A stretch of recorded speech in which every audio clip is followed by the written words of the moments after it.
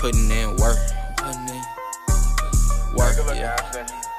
Putting in work.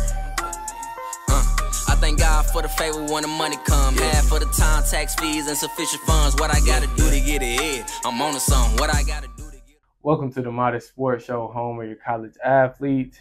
Today we got a very special guest. Like, I think you are a centerpiece, a foundational piece to the top program in the nation. So we got Justin Woodall. Appreciate that, bro. I appreciate you for coming on the show. Man, so like I was able to learn a lot about you doing my research. So before we dive into you though, top 5 players in Alabama football history. Go. Mark Ingram. Okay. Golly. Julio Jones. Okay. Derek Thomas. Okay. What's that, 3? 3. Golly. I know. Yeah, I know. Golly, that's hard. So we got Julio, Mark Ingram, Derek Thomas. Gotta throw Derrick Henry in there. Okay, that's 4. Golly, man. You gotta throw Joe Namath in there. Joe Namath? You Yeah.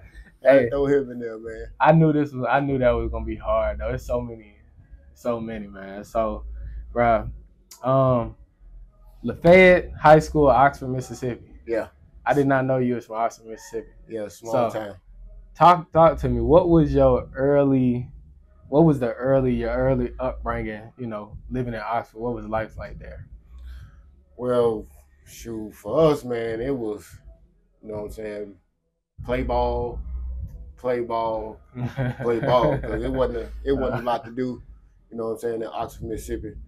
So me, I really kept busy playing sports. So I played all sports. Yeah. Really growing up, I played soccer. I did gymnastics. Wow. You know what I'm saying? My mama kept me in a lot of stuff, you know, 'cause I had a lot of energy. Okay. You know what I'm saying? I was real hyper, so she kept me in a lot of stuff. So from basketball to baseball, I ain't started football for real till 7th grade. Wow. I played because we didn't have Pop Warner. Okay. So all we had was flag. So Okay. I probably started flag when I was like 12. Okay. So football grew on me a little late. Wow. Baseball was my thing. Yeah. Because I started baseball when I was like 4, 5, and I always feel like that was my best sport. Yeah. You know what I'm saying? I kind of started to love basketball too, and I almost quit baseball and football to play basketball because I fell in love with it. Okay. But ended up falling in love with football because I got onto it so late. Right. And it kind of like took over. Okay. So like, can you, I guess, compare Oxford, Mississippi? Because I've never been to Oxford. As far as Mississippi I done been, it's probably like, I done see obviously Starkville now, but I done been to like Jackson before, I think. But like, what is Oxford like? You could compare it to a city like in Alabama. Well, you could. Tuscaloosa a little bigger. Okay. Got a little more going on. Yeah. But you know, you got Ole Miss there, so it's a college town. So it's just, I could say Tuscaloosa, but it's smaller. You know what I'm saying? A bit smaller. But I would say something like Tuscaloosa. Okay. All right. So that's actually interesting. You did gymnastics and soccer. That's like impressive. Yeah. But okay, so we get to high school, right? High school football in the early 2000s, I imagine, had a very different feel than what we see today. Yeah. What was high school football like for you at Lafayette High School? Well, I had a great experience because we was always good, and I had a really good coach. Okay. Scott Simpson. Okay. And Coach Harden came my senior year, but Coach Simpson, he instilled a lot of, you know what I'm saying, discipline, you know what I'm saying, and really showing you, you know what I'm saying, how to approach the game, you know what I'm saying, with practice habits, and he demanded the most out of you. You know what I'm saying? He was real. When it come to discipline, he was all about it. Working hard, you know what I'm saying, and introduced me to the weights and all that stuff. Because he is the one that really got me to Bama. You know what I'm saying? But he was a real good guy, and we had really good players. Like a lot of the players, we had a couple guys. They could have went to Bama with me, But you know, sometimes when you back at the crib, like some kids that had some of the guys that had the grades, and some of the guys in the streets, you know what I'm saying. But they kept me out of it, and I got a chance to go play at University of Alabama, and like my cousin and all them, they were just as good as I was. You know what I'm saying? But I made it out. You know? So when you were in high school, right? Like, because what's interesting to me, I'm kind of jealous of you in a sense, right? Yeah. And this is what I mean when I say that. Like, we almost got like similar builds. Yeah. I wanted to play in the backfield too, but they always wanted to hug me to the line of scrimmage, playing the edge, or So in high school, like, who was it that maybe seen something to you? I'm not quite sure like what your measurables were then. Yeah. But who seen to like, okay, this safety position, that's like where you stand out at? Well, really, Coach Sampson and another coach named Coach Murphy. And but Coach Sampson was he could tell how I could move with the size I was. Yeah. But I didn't play safety until my senior year. I was always a cornerback. So I played corner and receiver because I could throw the ball too because I pitched in baseball. I threw real hard. Yeah. But my cousin was the quarterback, but he had a better, he was more accurate, and he had just as strong as arm as I did. So Coach Sampson, with my athleticism, he decided to put me at receiver and play cornerback. I was a big cornerback. I was a 200-pound cornerback. Yeah. And my senior year, I moved to safety because I had 17 interceptions my junior year. I tied the record with Steve McNair and Terrell Buckley in Mississippi. So we still got the record, I think. So my senior year, wouldn't nobody throw at me, so my coach decided to move me at safety so I could roam around.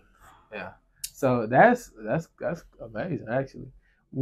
So you setting records and stuff, when did I guess like the offers start come knocking? What does recruiting even look like back then, to tell you the truth?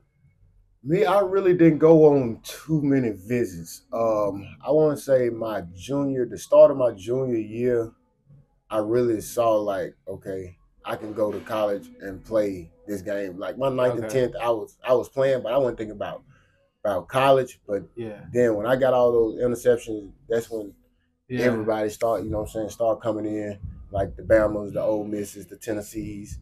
And and when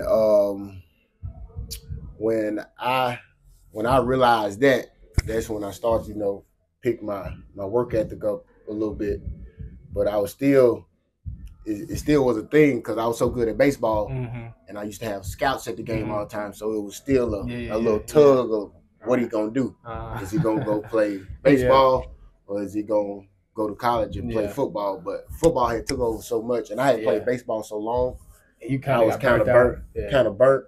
So Alabama, when I went to Alabama for a visit, I didn't go but 2 visits. I went to Alabama and Ole Miss. Ole Miss was in my backyard. But when I went to Bama, it was a done deal. Really? I went on my first visit. I was like, I'm finna go ahead and commit. So because I empathize with that because I played baseball a large part of my life too. Baseball was like my first sport as well. I was a catcher and center fielder. And so, like, I get that, like, where I don't know what it is about baseball. It's like you play it so much, tournaments, going here, going there. It's like at some point you do kind of feel burnt out. So I feel that. But, okay, how is it? You mentioned going on the visit, but how is it that how did Alabama pull you from the crib? Oh, man. Like, what did you see in Tuscaloosa be like, nah, this is the one? Man, the atmosphere, man. And really? I had Schuler my first. Schuler recruited me. So I had Coach Saban 3 years, but I only had Schuler 1 year. And the atmosphere out there, like the love of football, like I had never seen before. Like people, they are crazy about football in Tuscaloosa. Yep. And shoot, when I went on the visit, shoot, they treated me like I was probably the #1 player in the country, and I wasn't by far. Yeah. You know what I'm saying? But that energy kind of that energy I took in, man, and I felt like I was at home.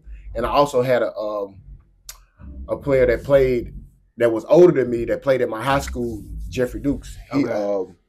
He played at Alabama. He left from JUCO Northwest, and he went to Alabama. So he kind of had a hand in it too, because I had a familiar face there. Right. But yeah, that atmosphere down there and the love for football, man, how they love football down there, man. It was different. Yeah. So I never seen it, even though I'm in Ole Miss backyard, but football, it wasn't like that. Yeah. It was a whole other atmosphere. And I like, cause, and I'm glad you introduced that too, though. When you first got there, Coach Saban wasn't there. No, I think that's an interesting tidbit.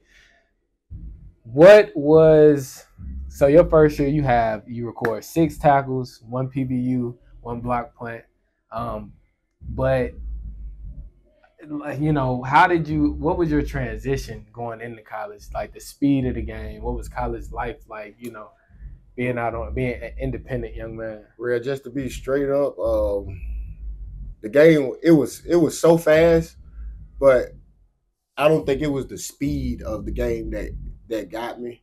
Like my freshman year, I think I was just shell shocked, like on like the playbook and stuff like that. Yeah. Like no disrespect to my coaches in high school and nothing like that, but shoot, we ran cover 3. Mm-hmm. Like you get to college, man, it's different. Yeah, you know, with the plays and how many plays you running and stuff like that. And then when it got with Coach Saban, it became even harder. Yeah.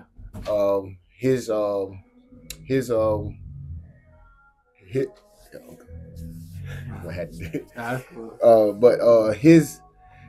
philosophy when it come to defense was way more complicated. You know, our playbook looked like the Bible. Yeah. And sentences for play calls and checks with every motion. And that took me, even though I started my junior and senior year, it still took me like 2 years to really just learn that defense straight out. Yeah. You know, but the concepts what really got me coming in, because I was dumbfounded to it. Right. I never ran that many defenses and did all that. So that was, and then especially playing the safety position too. Yeah, I imagine, playing safety, we the quarterback, so we got to make all the calls. Us and the middle linebacker got to make all the checks. We got to relay the message to the corners, you know, to the linebackers and all that. So. Yeah. You had to really communicate, especially with Coach Saban. Oh, yeah. And you ain't communicating, you're not playing. So you don't know what you're doing, you're not playing. So. You're right. So I got a love for Alabama just because, like, straight out of high school, I went to a prep school at the time in Tuscaloosa. And so, like, I graduated high school, I was class of 18. So I got there, like, fall of 18. I was staying at the Grand. It's, like, right off 69. Yeah.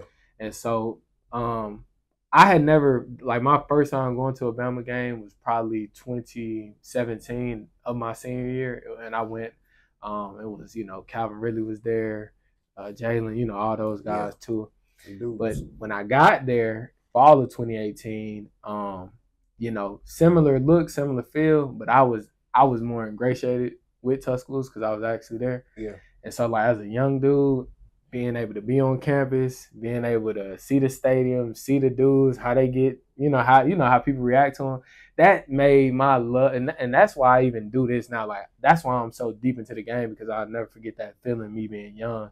And so when I'm there and I'm seeing these dudes, like, I'm like, wow, like, this is like, I don't think it's another place in the country that you know is Alabama football. And so, like, but this was at this time, Saban been there 10 years, you know, 15, whatever. So, but I just want to know, like, how was Alabama? I know you said it was crazy. How was it pre-Saban, and then post-Saban? I'm sure it just really shot through the roof. You mean pre-Saban? What, like, before Shula? Yeah, with Shula. Like, I know you said they were crazy, but, like, I guess what was the energy like? Well, I would say with Shula, it was crazy. But when Coach Saban came in, man, Yeah. it was a whole new energy. Cause shoot, he was Coach Saban. All right. You know what I'm saying? And he demanded a lot. I can remember like when he walked off the plane. Okay. I knew it was finna be different. Okay. Like it's like he had a halo over his head. Like, wow, bro, we finna change the game. Yeah.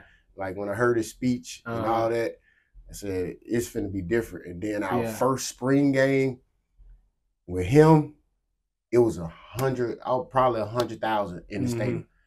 And that I'm like, bro, this just a practice game. Yeah. You know what I'm saying? But it was packed. It was loud. Yeah. I'm talking about it was a lot of energy. I was like, yeah, it's finna change around here. You know what I'm saying? Even though we had won multiple championships before he came, but that was back then, and then 92. Yeah. But we knew we were finna start it back again. Okay. You know, when he got there. Did you feel like your status as a player kind of like just, you know what I'm saying?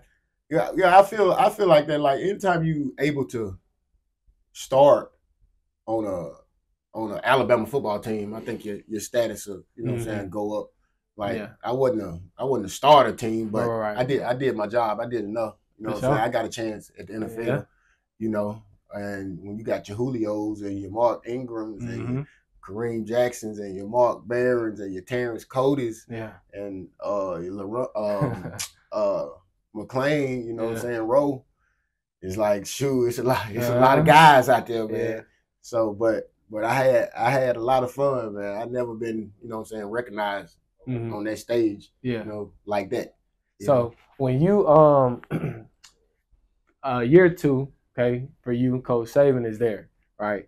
And y'all go 7-6. Y'all start the season off hot, right?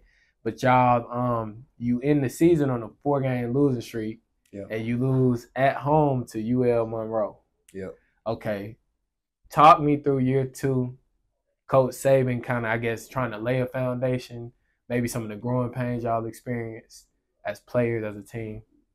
Well, that season, man, we Coach Saban bringing in his guys and stuff, but like we knew we was on the right track, and those games we lost was like fourth quarter, like close, you know what I'm saying, close games. And that Louisiana Monroe, man, I think for real, after losing that game, that was our turnaround. Okay. Right there, because we didn't want that to ever happen no more. And I wasn't the starter then. Okay. But we could tell after that right there, it's like Coach Saban turned it up another 100 notches. And we knew that next season, you're gonna have to deal with us. Like this won't happen. This won't happen again. Right. You know, and he know how to trick the brain and get everybody on the same page, and you know how to talk to you, how to get you going.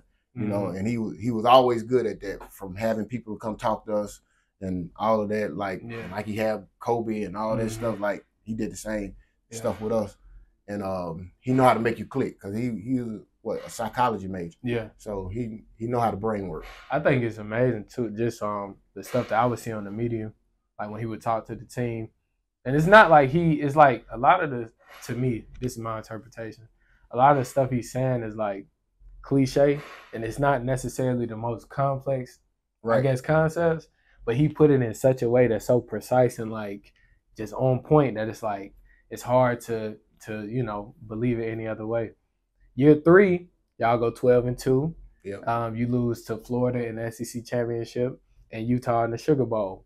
But of course, a way, you know, a bigger improvement than the prior season. Yeah. Talk me through year 3. Well, year 3 now, that was probably my junior season. That was probably my best season right there. But like we were all on the same page. Like we held each other accountable. Having like Rashad Johnson and Rolando McClain as, you know what I'm saying, leaders on their defense. Like we really held each other accountable, and we felt like a more comfortable in the defense. We could roam around. Okay. You know what I'm saying? We had a Terrence Cody up front. He gonna take 3 blockers. So that also helped us a lot. Like, cause my middle linebacker and Rolando and Rashad Johnson, man, they were some of the smartest guys I ever played football with. Like they learned that playbook in and out like that. And just going into that season, we knew it was gonna be different. Okay. And we didn't expect to lose. Right. Yeah. I want to say that year we played Georgia that year, and I think we were the underdogs. And I want to say they had the funeral with the all black, blackout over there. Okay. And when we beat them, we knew everybody you finna have a hard time with us. Okay. And but the SEC championship, like with Florida, like they're probably the best football team I ever seen in my life. Florida, Florida team, you got your Tebows, you got your Percy Harvins, you got your Dunlaps, you got your Major Wrights, you got your Hernandezes. Man, they were. Was that a matchup for you? Huh? Was that a matchup for you? Hernandez? Yeah. Okay. Yeah. You had your Pouncey twins, man. They were Jenkins, man. They were loaded, man. Yeah. I'd never seen a team that Cam was even on that team. Yeah. Man, they were loaded, man. So, but we came out a little short. I think we should have won it. We kind of had like a little penalty at the end that kind of set us back because we could have got the ball back and went and scored. But that next year, we came with it. So how did it just I guess to kind of segue a little bit, what was that like being able to play in some of those big games? Like you in Atlanta, it's rocking. Man, I'd do 4 years of college again to do that to do that again, man. It was electric. Like coming from a small town. Not knowing, man, I'm finna play in front of 100,000. Like I couldn't ask for anything else, man. I think college football is probably the best football in the world to me. You know, I watch NFL, but playing in Alabama, and playing in front of 100,000 with the fans behind you, you know what I'm saying? Sometimes it get a little rough, but like during that time, it wasn't no rough patches. We were going. So, but man, that's probably the funnest part of my life doing that right there. I imagine. I mean, but year four is the year. Yeah. Like that's the year. Yep. So, man, tell me everything about year 4. Like everything. I'm talking about from spring to spring, you know, the whole process. Well, like coming off that Florida loss, knowing we could have went to the championship, you know what I'm saying, knowing we were good enough, you know, we turned it up another notch. Okay. And like that defense, like we was prone on nobody crossed the 50. Oh, across the 50, we mad. You know what I'm saying? We didn't give up a lot of points. You know what I'm saying? That defense was, to me, that defense was the best defense to come through Alabama. to me, you know what I'm saying? Like more teams, more teams probably had more talent than us in depth, but just that defense right there, man. I don't think I seen no defense play together like we did and play off each other and take up for each other. You know what I'm saying?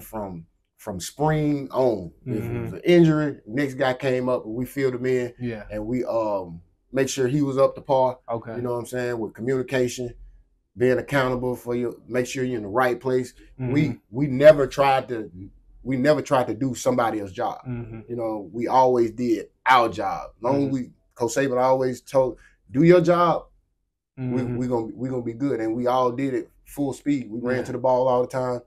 And to me, that defense right there carried us to the championship. Even we had a good offense, but it was more pound. Yeah. You know what I'm saying? But defense was like nobody can score because we weren't scoring 40 points a game. So we can't let it. We don't want nobody to score 14. Yeah. You know what I'm saying? So we trying to take you out right now. You know, first, second quarter. We don't want it to be no game. You know what I'm saying? We don't want you to play it. We want you to be scared to play us again. That was the whole thing with Coach Saban. Like, make them not want to play you no more. You know what I'm saying? And that's how we approach that season. Nobody want to play us no more.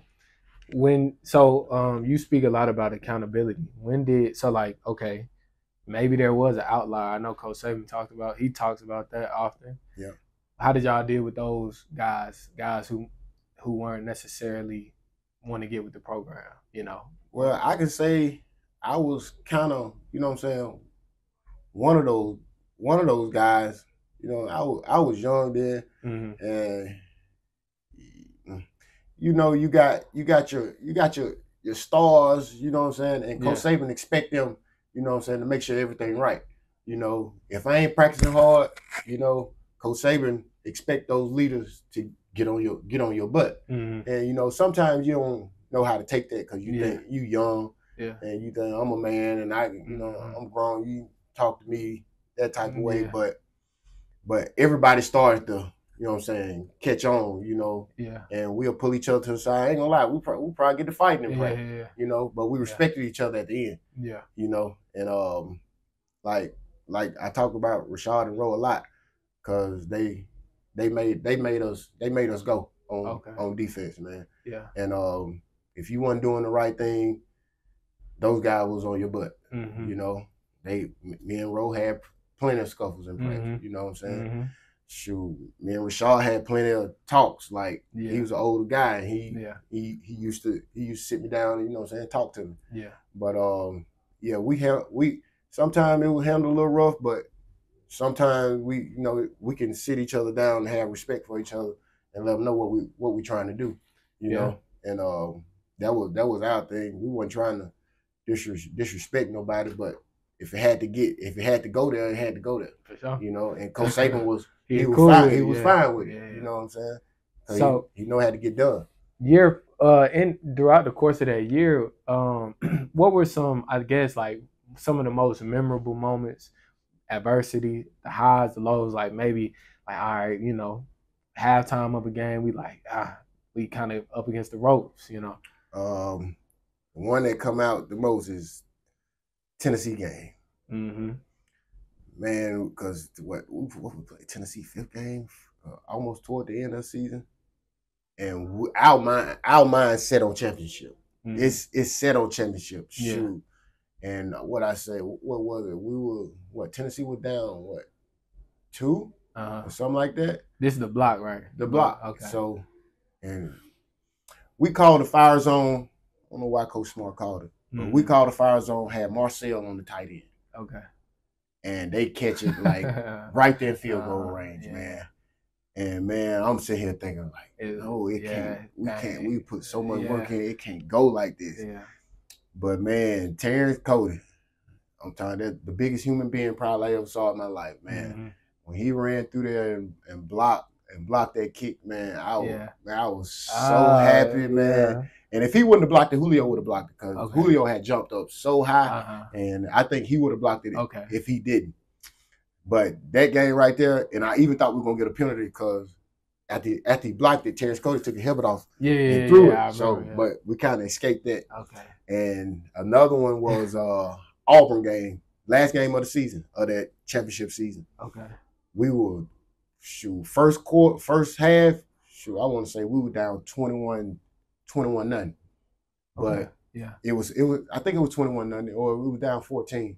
But we fought, man. Greg fought back, our quarterback, got us back in the game, man. The defense started playing together because Auburn back then, it was a lot of trick plays going on. You wasn't finna run straight at us and beat us like with normal stuff. So they threw a lot of trick stuff at us early in the game, but it kind of ran out. You know, so we battled. Shoot, last play, Roy Upchurch hit in the flats. We drove the ball down the field, hit Roy Upchurch in the flat, won the game. They got another chance, but we knocked it down. And came out on top. Now we're going to the SEC championship. Right. Now that year in the SEC championship, who did y'all have? Florida again. Okay. Now this is the rematch. So how was that? You know what I'm saying? What was the mindset going into that game? You know, we're not losing. Not losing.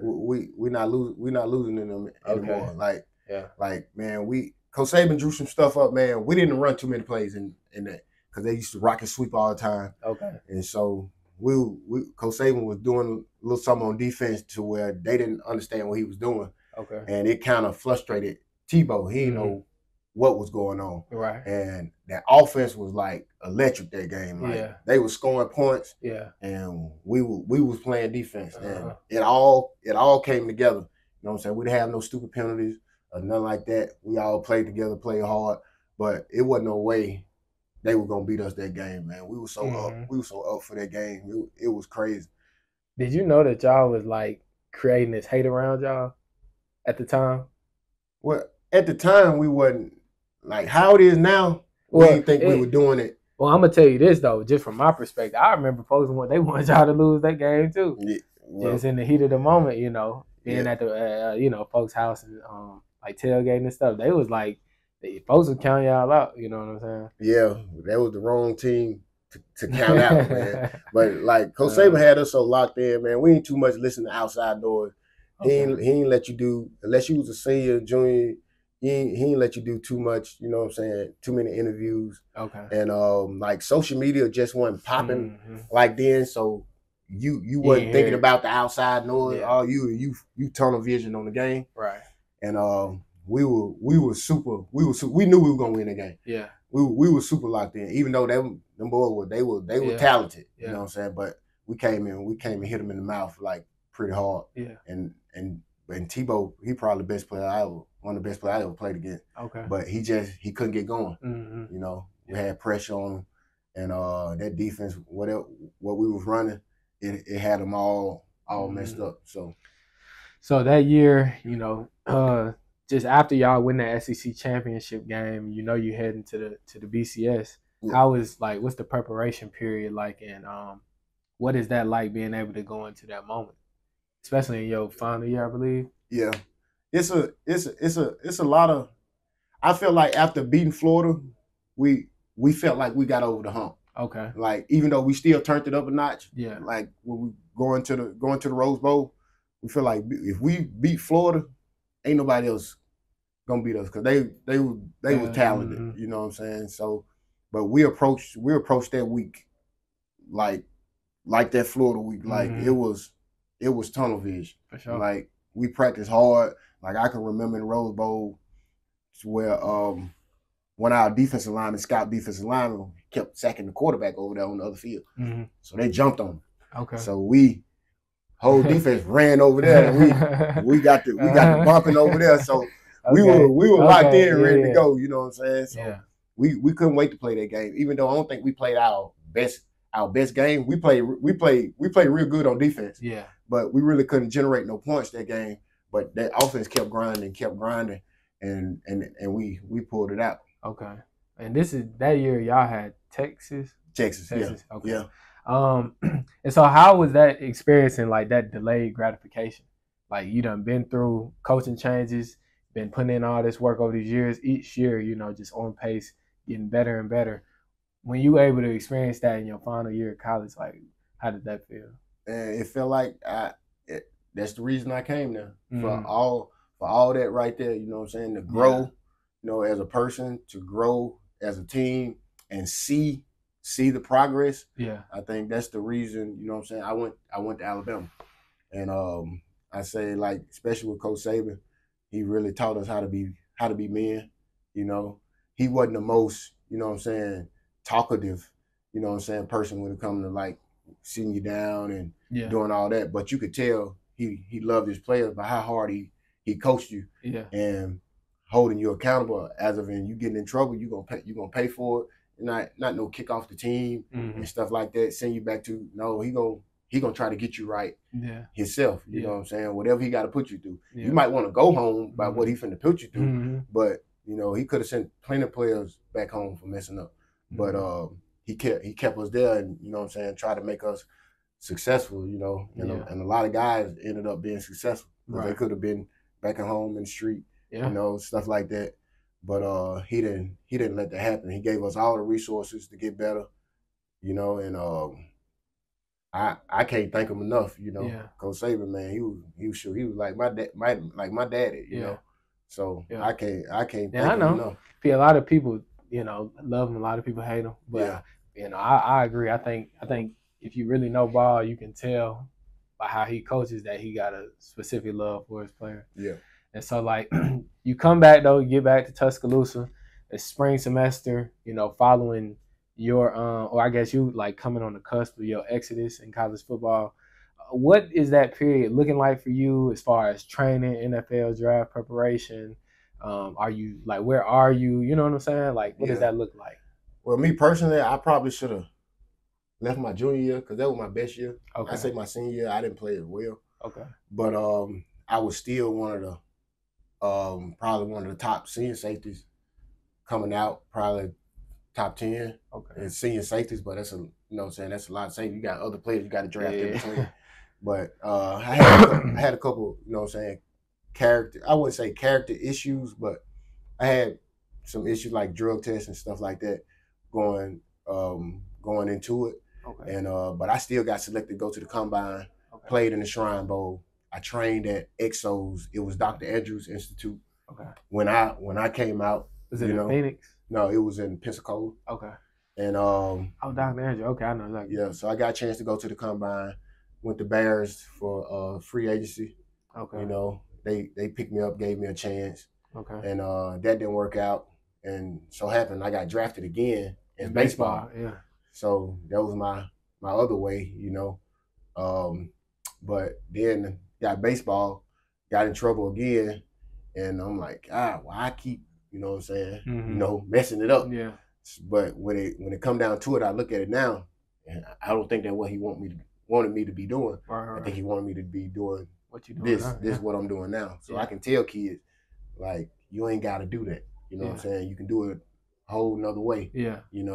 So that's what I try to do now, man. Yeah. Just pour back in the community and shoot. Let the man handle the rest of it. I like that too, because I think sometimes, and I'm gonna ask you this, but I think at times, like when we be done pour so much into the game and we don't necessarily see the return that we would like, it kind of toys with a lot of guys' heads and mental spaces and stuff. Oh, yeah, it did. So yeah, tell me. Yeah, it did. It did with me, especially when I got suspended. Even when I didn't get drafted, I went free agent. I thought I was gonna get drafted. It put me in a different mindset. I was so comfortable at Alabama, I didn't even want to go to the Bears camp because I was so comfortable there. You know what I'm saying? Seeing a new scenery kind of threw me off, threw me for a loop. But that right there, then get suspended for baseball, it kind of really threw me into depression. Not knowing what to do after sports. And Mike McCoy, he was training me because I was still, after I got suspended, I started getting ready again because scouts wanted to see me again throw and try to let me back in the league. Okay. But Mike McCoy was training me, and then I got some workouts. I got like 5 workouts, Blue Jays, Rangers, and a couple more teams. But that didn't work out. So Mike gave me a chance at his gym. So I was doing some strength training stuff with him. I had a couple classes I was doing with him. Okay. So he gave me my first chance at, training. And then I started doing a little bit of baseball. Okay. And then I left Mike, me and Mike parted ways at the gym. So I just decided to start my own. And I started with one client. Okay. I was training him on tennis court. Okay. And so we'll go to the cages too. It was a baseball client's name. Okay. Hudson Parker. Okay. He plays baseball at Briarwood. He's 14, 15 now. Okay. And I still work with him to this day. But it was depressing, man. My wife, she helped me out a whole lot. Like, she worked her ass off while I was trying to get that started. So it wasn't a lot of money coming in. So she was doing all the work. Yeah. You know what I'm saying? So while I'm trying to build this, and now, so it's going well. I don't have a facility or nothing yet, but I'm clientele, hey. Yeah, but I'm cool with that because I love working with kids, man. The money aspect, it don't, like, I do a lot of stuff for free. Yeah. You know what I'm saying? When I was coming up, but the money thing wasn't a big thing. I played in front of 100,000. I barely even go on visits with kids. I don't even go take kids on visits. And that's something I noticed too. I'm like, man, as much as you do and like kind of how you work behind the scenes, you don't really you care about the limelight. Yeah, no, I don't. I think I always been like this since I was little. Okay. Like, I didn't too much. I just like to play. Yeah. You know what I'm saying? But now I just want to see the kid be successful. Like, I played in front of 100,000. Yeah. I didn't live my dream almost, you know what I'm saying? And I'd rather see them and their parents enjoy that experience instead of me, you know what I'm saying, going to do all that. Because I don't think that's what I'm here for. Okay. You know. Now, if a coach called me and say, "Man, bring a kid up here," yeah, I do that. But I just feel like that's for the parents and for them to enjoy. Yeah. Because me, I'm not trying to live through the kid. Or I'm trying to show him the right stuff to do for when he get to college, so it won't be no shell shock. Like I try to teach him as much as you can, like on a college level. Right. You know, because in high school sometimes you don't get all those concepts and all this stuff what they teach you in college. So a lot of kids, you see kids now, you got the transfer portal. Yeah. So when you don't know that stuff right there, now you're not the starter no more. You're not the man no more. You know what I'm saying? Just because not that you're not a good athlete. Athleticism don't matter no more. You gotta know football now. Yeah. And now guys they'll leave just because you sitting on the bench, but it ain't nothing wrong with waiting your turn. Yeah. You know what I'm saying? I waited mine. Like Tyrann Matthew say, I sat behind Pat P and all them guys, you know what I'm saying? But we love the grind. It's just it's different now, but the money involved, but we love the grind to go get the money in the NFL. You know what I'm saying? Yeah. Like we ate ramen noodles and stuff like that in college, but we wasn't complaining about it. Like we were cool with that. We had enough, you know what I'm saying? We ain't got what these kids got now. But we just love that grind, and I just love doing what I do, man. I've been doing it almost 10 years now. Got a lot of guys in college, got a couple guys in the NFL. Never thought, you know what I'm saying, that'll happen. Yeah. But I just love these kids, man, and just tell them how to do it right, what not to do. You know what I'm saying? So that's what I get a howl for there. And you know, I think the role that you play is like great. And I love to see, you know, your material. I'll be on Instagram scrolling, seeing guys, you know, get work in with you. And is that a part of, I guess, why you teach the way that you teach? Because you want to, I guess, get guys in the mindset of like, okay, this is how a college athlete's supposed to think. Yeah, because I want to open the brain up, you know what I'm saying, to details that in college you already know. You'll be ahead of the curve. Yeah, like Dylan, like Malachi. I think Malachi was my first guy to go to Bama. But I had Malachi since 9th grade. Okay. So when he got into that defense, it was nothing. Like he knew it. He understood that stuff. Like he had been there. That's exactly why he was a true freshman. Yeah, he was a true freshman starter. Like Malachi, a good athlete. Up here, he's a smart kid. You know. But we used to go over those different techniques and stuff like that. So he just fell in, you know, and he worked his butt off. Like he earned that. Yeah. Whatever he get, he earned all that. He been working his ass off since 9th grade. Yeah. And he's something like the proof in the pudding, man. Like do the right stuff, man. You can, you know what I'm saying, have a great career at the University of Alabama or wherever college you go to. For sure. So who are, just to name a few, like, because I do want to, this about you, man. I want to show people who you are and what you do. Who are a few of the big name athletes, or not even big name, but just some of the athletes that you've worked with, and if they have a big name, you know, they got a big name. I work with, you know, Malachi, Kool-Aid McKinstry. I work with Chris Davis, played at Auburn. Yeah. I work with Bradbury. James Bradbury, Terry Arnold, Tony Mitchell, Tevis and T.J. Metcalf, Dale Miller at North Carolina. Man, it's a lot. Yeah. Marlon Humphreys, I worked with him a couple times. It's a lot, and I know I'm missing some. Like, George Steele, who finna come out now. My boy Fred, that's coming out now. Man, it's a lot of guys. I don't want to miss nobody, but I know I am. Yeah. But it's Mbakwe. It's a good bit of guys. And now I also go down on Fridays. Well, I was going down on Friday before spring start. I've been working with the whole Alabama secondary. So the coaches, they let me come in and do my thing. So, but I've been going up there to Bama since Malachi been there and working with those guys. So that's a blessing, you know, to do that. I'd be remiss if I didn't ask you too. Like your coach, he done retired. It's a new regime, man. Oh yeah. What we thinking? What I think about the retirement or the new? Both. The new. Both. Well, the retirement kind of hit me. Kind of caught me off guard. I just knew he was gonna give me 2 more at least. Okay. But I can understand it, man. Coach Saban a different breed. He think a little different. He more old school. You know, he more let's work for it. I ain't just finna give you nothing, you know.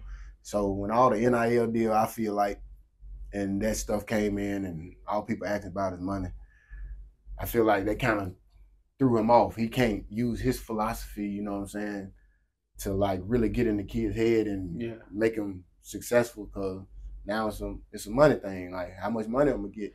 Yeah. When we was playing, it was all about rings. Yeah. We didn't care about really the money. You know, we want to win. We want to win rings. Yeah. And that was our mindset. That's how he had us programmed, like winning rings. But the new staff, I met the DB coaches, and already, you know, I played. Freddie left before I came into Bama, so I know Freddie. Freddie was my strength coach when I was there too. Okay. One of my strength coaches, and but I met the 2 new DB coaches. I really ain't got to meet DeBoer. Okay. But it's a nice vibe out there, man. Okay. They playing music during practice. Okay. Energy always up, you know. Okay.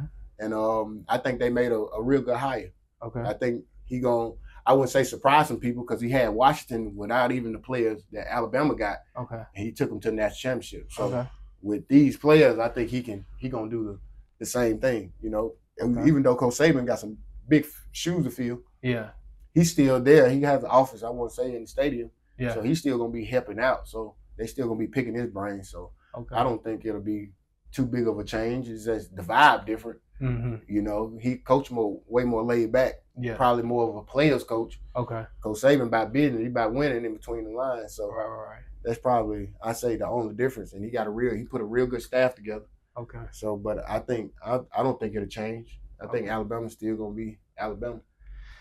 All right, there it is. Man, look, I really appreciate you coming on the show and like giving me, you know, the perspective. Shout what you do out all-in-one training. What is it? What do you do? Well, I'm all-in-one training, and the reason I named it all-in-one is because I do baseball and football, so I decided to combine them together. So I do hitting, pitching, fielding, and for football I train defensive backs. And follow me on All-in-One Training Academy on Instagram, and hit me up whenever you need some work. And I'll also plug that in the video.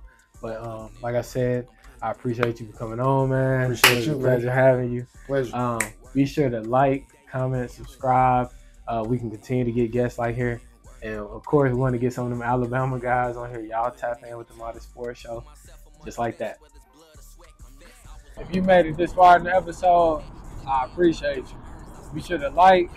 What was your favorite part of the episode too? Drop that in the comments. Subscribe, share the video around, and of course, stay modest.